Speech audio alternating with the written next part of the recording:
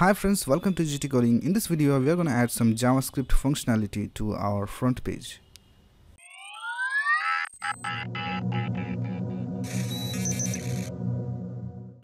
So in the last two videos, we have been designing this front page and we have designed it completely, but we need to add some functionalities to our web page.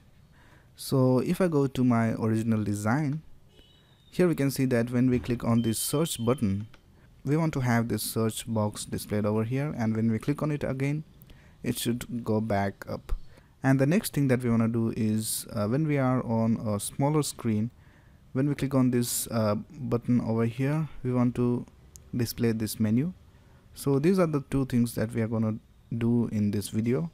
So let's get started. So first of all, in my CSS here, I will add two lines of code. So here I will set the opacity to 0 and pointer events to none, and we are going to change this in our JavaScript, and we'll also go down in our media queries, and here we will uncomment this, so it will be set to display block. Now we'll go ahead to our file browser, and here we will create a new file called main.js, and we will add this in our HTML file. So we'll go down before the body tag ends, and here we will type script src, and here we will type main.js. Now we'll go to our main.js file, and here we will add the functionality. So first of all, we will reference all the items that we need to change. So I will type const and menu icon. So this will be our menu icon. So I will type document dot get element by id, and here I will type menu icon, and I'll just copy this 3 more times, and I will change this to slide out menu, and this to search icon, and this to search box, and we will do the same over here. So slide out menu, search icon, and search box. Now first of all, we will add the functionality of the search icon. So we will type search icon, and we will add an event listener.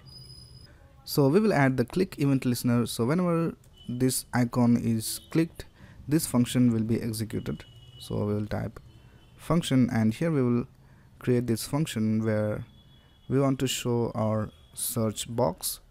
So here we will type if search box dot style dot top equals 72 pixels.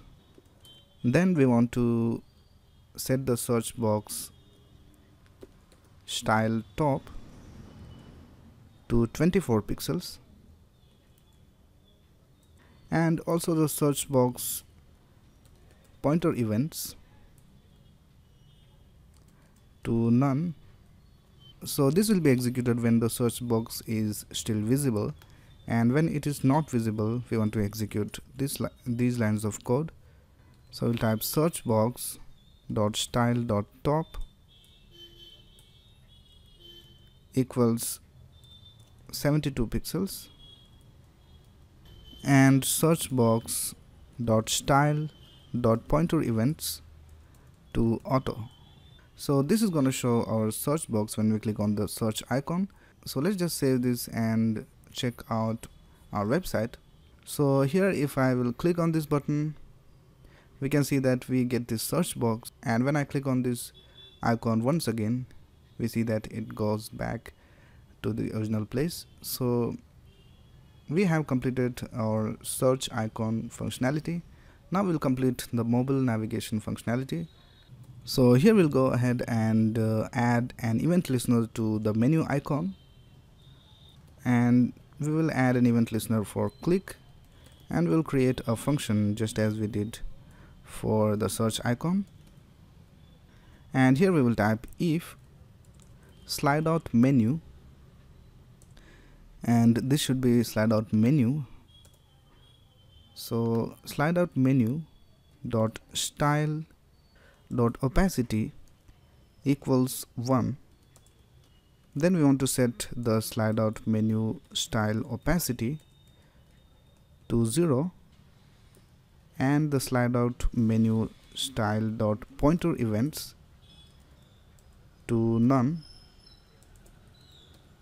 So these two lines of code will be executed if our menu is visible, and if it is not visible then we have to execute these two lines of code. So I'll just copy this and paste it over here and change this to 1 and auto.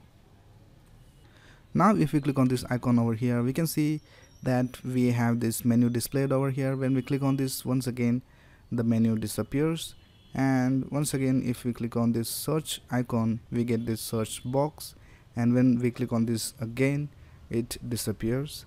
So this was a short video of adding a little bit of JavaScript functionality to our front page.